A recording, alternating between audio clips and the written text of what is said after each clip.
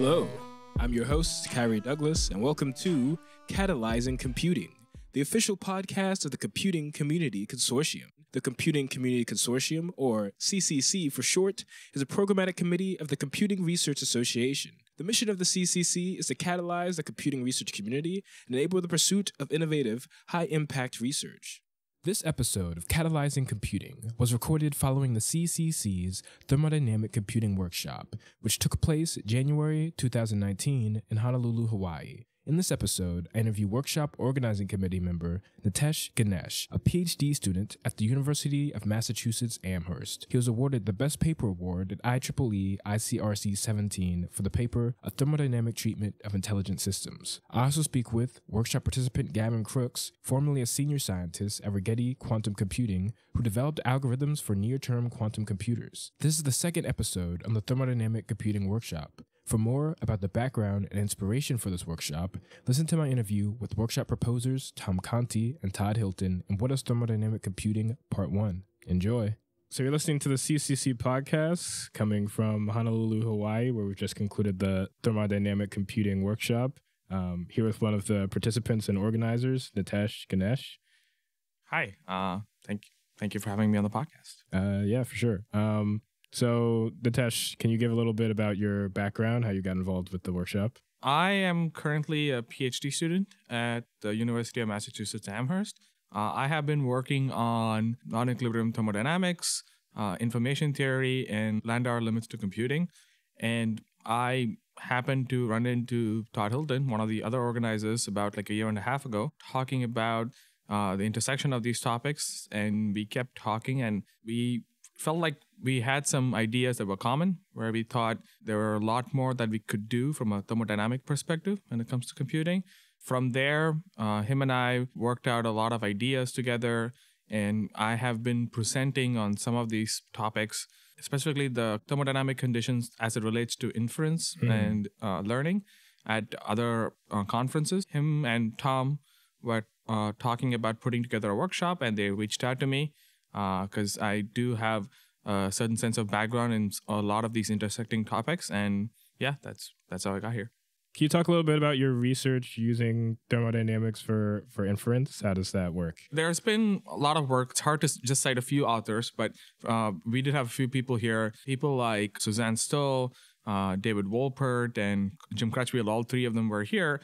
They had, done work where they were interested in essentially the lower limits of dissipation when it comes to learning, when a system's learning or when a system's performing inference. Suzanne has done a lot of work, especially when it comes to predictive inference.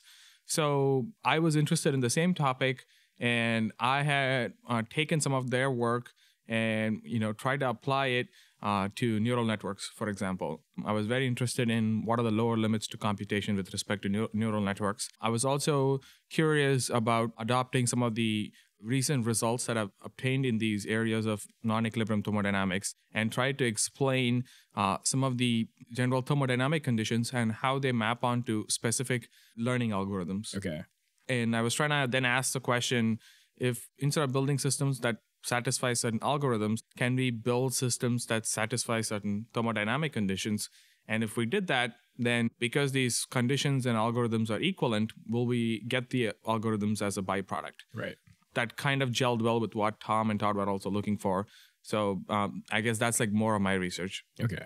So the workshop was kind of divided up into breakout groups, three main areas: physical systems, model systems, and theory. You were one of the leaders of the theory group. Can you talk about what kind of conclusions came out of those breakouts? So it's very interesting because, to put a little background in it, even though I do a lot of work in non-equilibrium thermodynamics, I still feel like I'm more on the engineering side of things, and a lot of these people. So I was trying to understand from their perspective. It was great to have Suzanne there as a co-leader. And let me divide it into a couple of parts that we kind of realized. There's this huge history of people working on something called thermodynamics of computation. And for a lot of people, it was that area. They thought that, thermodynamic computing was the same as thermodynamics of computation. Can you explain the difference between those two things? Thermodynamics of computation, we have a lot of these existing computing technologies, and a lot of them do not take into account thermodynamic inefficiencies. There are a lot of thermodynamic costs that can be optimized in these existing technologies. For people in the theory group, felt like for the longest time, maybe we didn't have the tools to do it. Now, more and more, we have the tools to apply these new ideas and remove those efficiencies across the stack in existing technologies. And that in itself should provide a lot of energy benefits. And that should reflect in one aspect of the final report. But there were others, which is where I stood. I was more interested in asking the question, say, given a particular problem statement, some kind of problem that we want to solve, can we determine a set of thermodynamic conditions that is equal into that problem statement? And then starting all the way from like the material level, put together a system that solved the problem by satisfying those conditions. Okay. So essentially, it could be thought of a little bit as like top down versus bottom up. And obviously, there's going to be overlap certain aspects of it. So there were people who were interested in the theory group of, working on those aspects of the theory and improving the tools to do the top-down part and improve the thermodynamics of computation. There were others who were particularly interested in extending the theory that we have to improve the bottom-up part. For example, Michael Dewey's, who I was very really happy to meet, talked about how a particular system, for example, Gavin Crooks, David Seaback, other great people in this area, have figured out, say, given a particular initial state and final state, they had figured out how to, like, as an external controller, can tweak the knob to go from A to B, the path to go from A to B, so that you, say, minimize dissipation or something. Okay. Some kind of optimal path. And Michael Dewey's was very interested in saying, you take that framework and then can you extend it and say, you have to go from A to B. You don't want to have any external person tweaking the knobs, but you set the whole system up in such a way that it'll go from A to B while optimizing something. And that is kind of what we wanted to do from that bottom-up perspective. So those are the kind of areas that people noted that needed to be solved. Right. And those have like wide implications in a lot of other cases outside of computing. But I think it, gels really well with what this group wanted to do particularly. And there was also detailed aspects of like wanting to improve. For example, Suzanne focused on asking the question, if we really pushed ourselves to the thermodynamic limits, do new rules for information processing kind of come out of it? And, some of these rules might already be existing rules, which is great. Then we've done our job in those areas. But there might be other rules that we didn't expect and, gives us more ideas on how to compute. Okay. Do you have any examples of what kind of rules those would be? I mean, not exactly. I mean, if I was like, say, venturing a guess or something like that, I would think that if I had a system that was, and this is kind of based on what Suzanne has been working on and some of the work I've been working on, I would think that if you had some kind of like plastic system, self-organizing system that was, say, maintaining homeostasis, right? If it was maintaining homeostasis in a very energy efficient manner, I would think that the only way for it to do it is to like kind of learn its environment and predict it. Right. So it tells me that like, pushing it to the thermodynamic limit of efficiency in certain kind of systems produces the learning inference aspect of the behavior. So that is one such rule. But I'm sure that there are like, instead of not just focusing on the minimizing dissipation part, non-equilibrium thermodynamics is much more richer. And you can, characterize a lot of different behavior. So I wouldn't be surprised that we can like extend it and, come up with all kinds of new learning rules. Okay. So I guess outside of your specific breakout group, what do you think was sort of the big conclusion to come out of the workshop that you think is going to be highlighted sort of in the report? I think what was really important was they really pointed out that for something like this to succeed going forward, we have to identify, say, a class of problems that we have to be willing to show that these kind of ideas will be better than existing technologies. Right. And I think like that was important for me to like hear. And also, I think that part, and also talking about at the end of the day, you can build all these technologies, but you have to have a way to like properly interface with it. You need ways to like people, different people might be able to access it and use it and do experiments and test it. So those kind of fundamental issues that need to be solved, having that clarified I think was very useful. Yeah, I guess that's big because even if you have an abstract idea, logistically, you still have to have a system that anyone, well, not anyone, but someone trained could use and be successful with it. Right. So I guess building off that, what do you think the impact of thermodynamic computing will be in the future? Like if you had to imagine a sort of moonshot 30 years from now, what kind of application would a thermodynamic computer be doing? So I'm a little biased here. I think like I said, this is where it helped having different people because Tom talked about randomized algorithms, which I thought was very interesting. I didn't particularly think about it when I was working on these ideas, but I think that definitely should be a big part.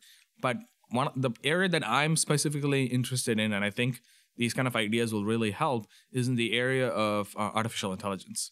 I really do think that these kind of like thermodynamic constraints on biological systems is what produced specific kind of like learning and inference behavior in biological systems. So especially in this current state of artificial intelligence and machine learning, we want, these areas are really big now, and we want to build intelligent systems and we want them to be energy efficient. And if it happens to be the case that pushing limits of thermodynamic efficiency gives us the learning as a byproduct, then we got best of both worlds there. Right. And in that sense, that is the area that I'm most excited about. That is the area. That's my personal research. So like maybe I am really biased, but that is the area that I think that we will really make a lot of headway into. For example, like areas like neuromorphic computing are going to provide like huge energy boosts, right? And like these ideas of thermodynamic computing are like extensions going past that. And asking the question, can we like maximize these efficiencies everywhere?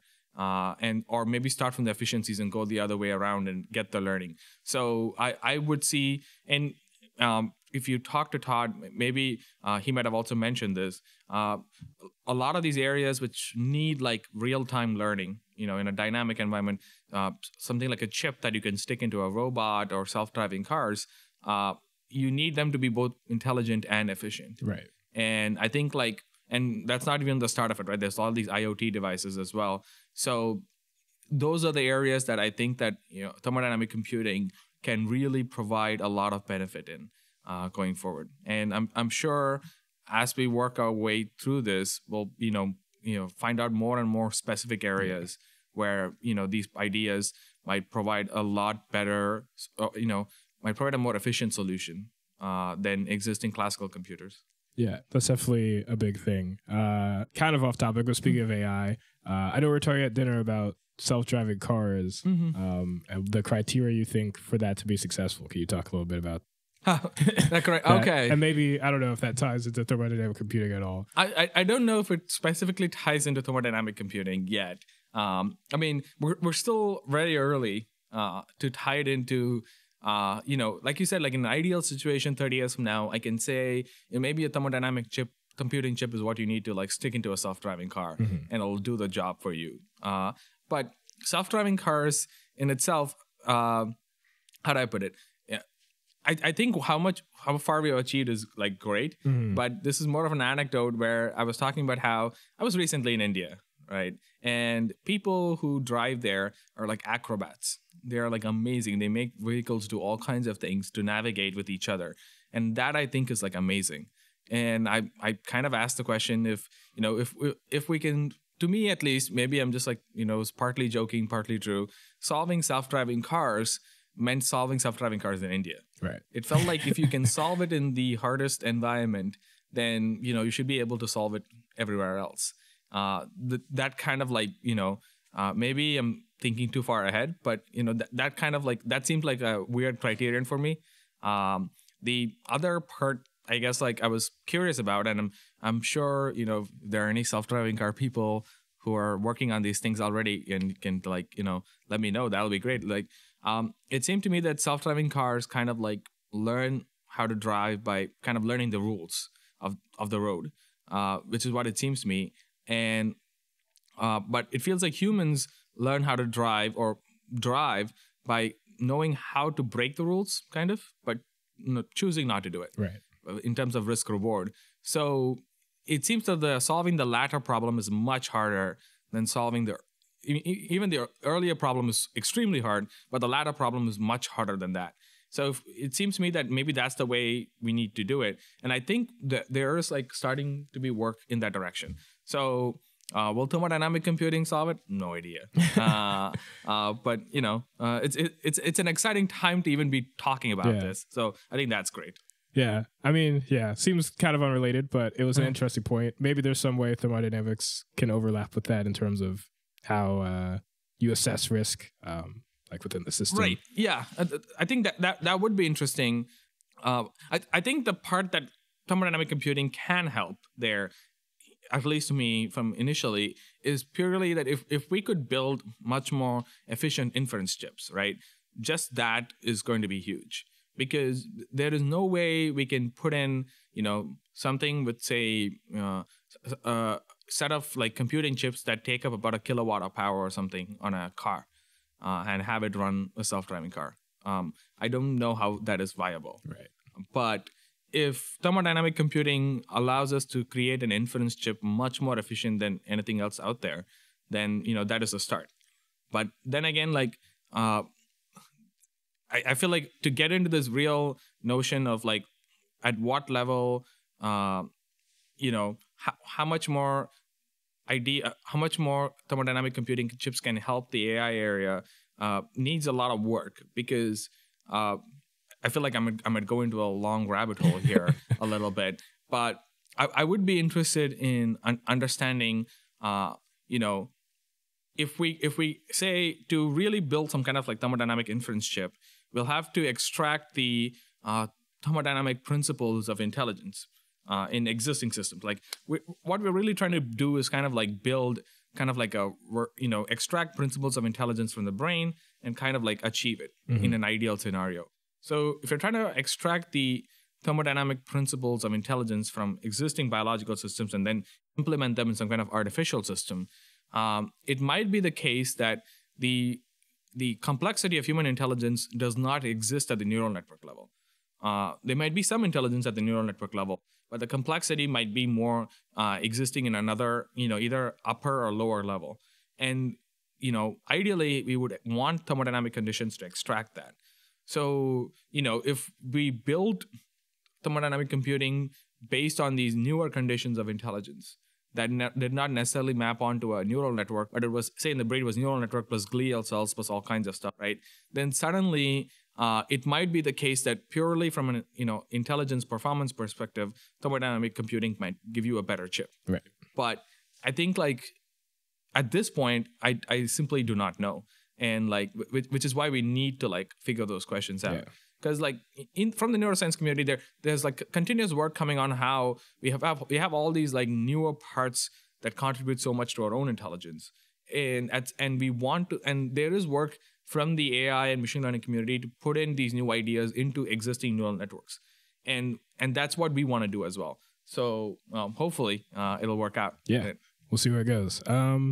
So I guess just logistically, how do you think the workshop was organized, and how easy do you think that process was for other people that might be interested in holding a workshop or something like that? I think it was great. I mean, thank you so much for all your help setting it all up. Sure. I also like, the way we like split it into, initially we had these people who were linked in similar areas to work together, and then we like kind of like randomized the groups, and that was great because I think all these groups having different people coming from different areas of expertise working together in a single group was really good for people to come in and say, oh, these ideas have already been solved, or this is an issue you really need to care about. So I really love that aspect of it. I've not been to a workshop where we like randomized groups like that. Okay. It was also good in a workshop sense because maybe more people have been to workshops. I mean, I'm still a grad student, so I'm still kind of like navigating all these areas. A lot of the people here were heroes of mine, so that was great for me. Right. Maybe I was like, oh, this is my chance to see all my heroes in person. But I think like the part that I really liked was it was more focused on groups and discussions rather than, everyone coming in and just like giving what they're working on. So that was great. And finally, the last part, the writing, right? Because we were working towards, starting off the report on the last day. I think that was really useful. Again, I haven't done workshops where we were going to write a report on the last day to start it off. Mm-hmm. So because we had there was an end goal saying on the last day, we need to have a set of ideas and something on paper that we could translate onto a beginning of a report. As someone who's writing his dissertation, I know it's very easy to kind of put it off. I'll write it later. I'll work on something else now. And it's even harder when there's 40 people going in 40 different directions. Getting everyone to again kind of talk about what to write and how to write it, it's hard. And it was good that we started off here because I think what we have now, the skeleton of a report, is in a pretty good shape to kind of mold it into something very useful going forward. Yeah, there's definitely a lot of content that came out of this, so it should be relatively easy, I guess, in the grand scheme of things for the organizing committee to kind of turn that draft into final. I mean, I'm glad to hear that. So, I mean, I completely enjoyed my experience. I think this was a great workshop. I like the format, and I was telling Tom and Todd about maybe these are the kind of formats we need to have in other workshops going forward, because I felt like I was exhausted at the end of every day, but it was a good kind of exhaustion. Right. I was happy that I really forced to rethink everything through the day, and then let's start all over again and go through the process. So that was great. Yeah, CCC workshops, for anyone interested in attending one or proposing one, definitely can be demanding because really working all day, but also very heavy on breakouts, not a lot of time where people just talk at you. So there'll be information linked somewhere on the page that this is posted if you want to learn more. Any final thoughts, Natesh? I realize that there's a lot of work to be done moving forward, but if you're a researcher, you want to be at the beginning of these things. You want to have a lot of work. I'm finishing up grad school, so I'm going to balance just focusing on my own dissertation while also working on these reports. But I'm very excited. I think going forward, we're going to see these kind of more kind of these workshops, hopefully. And I think we have sparked interest in different people here to think about these ideas and be willing to introduce them to a wider community who are doing the same. So let's see. If I'll be back here in 5 years, or something, saying oh yeah, thermodynamic computing is great. We're having a good time. Yeah. All right. Well, thank you for being here. Go enjoy Honolulu. Yeah. Finally.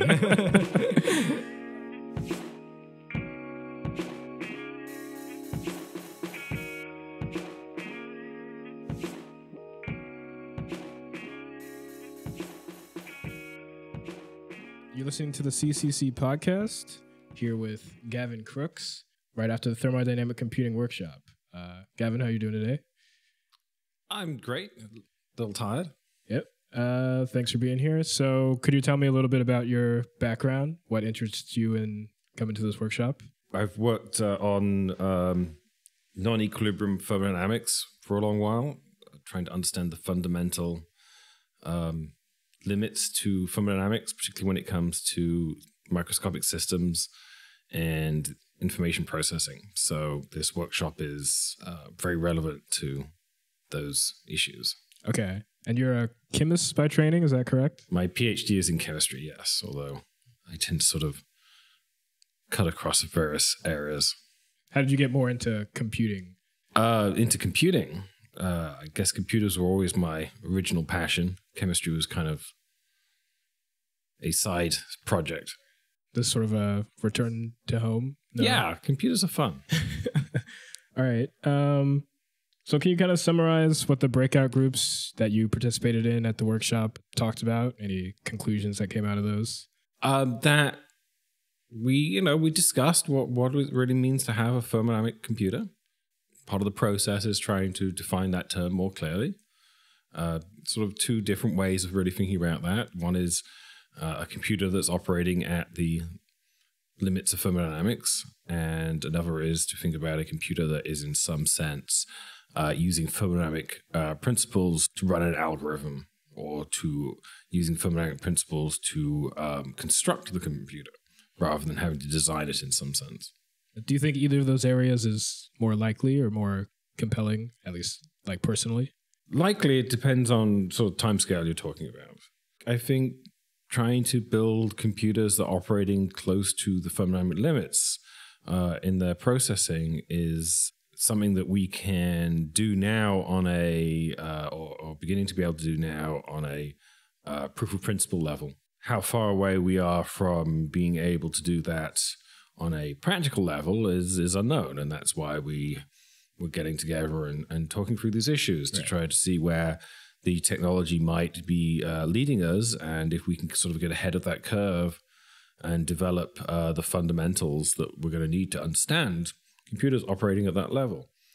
In principle, we can have computers that use a tiny fraction of the energy to do the same computation compared to our computers today. But it's also very possible that these hypothetical computers, they're not going to be necessarily sort of general purpose machines in the same way that our current laptop is. It'll be a specialized device. And part of the issue we're facing is what are the sort of killer apps? What would actually use these computers to, what problems would we actually attack with? The other side of it is sort of the more self-assembly. Can we, instead of trying to have to design a thermodynamic computer, conceptually a computer at this scale could have a huge number of components in the same way we have a huge number of neurons in our head. And the neurons in our head are not pre-programmed exactly which neuron connects to which neuron. The sort of the overall architecture of the brain is obviously programmed at some level in our genes, but the individual connections are not predetermined. So, can you build computers using that more sort of self-assembling kind of paradigm?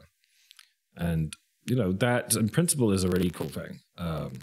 In practice, it's really hard to see how to do that. Right. So if you had to project like your wildest dream idea for a killer app using a thermodynamic computer in 30, 40 years, what would it be? It would be a laptop-sized device that could perform exascale calculations. So exascale is right at the limits of what current generation supercomputers can do. But instead of requiring a warehouse of computer hardware and an entire power plant to power the thing, you'd be able to do the same kind of calculations on a laptop-sized device using a few tens of watts, about the energy expenditure of our own brain. And you might say, well, what on earth would I need to do that much calculation on my laptop for? And the answer is, I don't know. This has always been the case with computers that it's been hard to predict what, given very large computational resources, what people actually put those resources to. So I don't know what we'll do exascale calculations on our laptops for, but I'm sure there will be amazing applications if we could do that. And that kind of energy budget, a few tens of watts for an exascale calculation is sort of the reasonable limit that we can hope to achieve if all the physics and device design actually comes together. Yeah, I guess that's a powerful thing. It's not too dissimilar to the fact that most cell phones are as powerful as a huge computer that would have taken up a room in the 40s or 50s. Oh, yeah. I mean, there's always the joke about the IBM guy saying, well, 50 computers, that should be our worldwide market. What would anyone need more computers than that for? Or Bill Gates allegedly saying you only need 640K. Yeah, as we just keep finding new interesting things to do with all that computer resources. So, I guess, do you have any research that you want to plug outside of what we've talked about here today? Research to plug? Or just interesting projects you want to let people know about? Oh, well, I mean, my current research, I mean, apart from thinking about, the thermodynamics of computation, also thinking a lot these days about quantum computers. Mm-hmm. There's quantum computers. It's the same inspiration that we're running up against the limits of what the conventional computer technology can do. And in terms of how fast it can go and how much energy it needs. Quantum computers is another way around that limitation by taking advantage again of physics and trying to just find a whole new paradigm of how we do the calculations. And it all connects together. So there's aspects of thermodynamics that crop up in quantum computers also. Did you meet any people at this workshop that you hadn't met before that you might establish a potential collaboration with in the future? Collaboration? I don't know. Collaboration, I don't know. I know it's been 1 hour since the workshop ended. It's been 1 hour. But no. I mean, one of the nice things about workshops and conferences and what have you is you actually meet people who you may know professionally from their papers, but you don't know necessarily personally. Right. So I have met Seth Lloyd, for example. I know his work very well. He knows my work. I met him once a long time ago when I was a grad student, which he won't remember. So, no, it's good to actually meet him in person. Yeah. And, there's a lot of overlap in the things that we're thinking about. Right. Well, that's all the questions I have, so thank you for being here, and I hope you enjoyed the workshop. Okay, thanks. That's it for this episode of Catalyzing Computing. To learn more about the Thermodynamic Computing Workshop, visit the workshop website under the Visioning Activities tab at cra.org/ccc.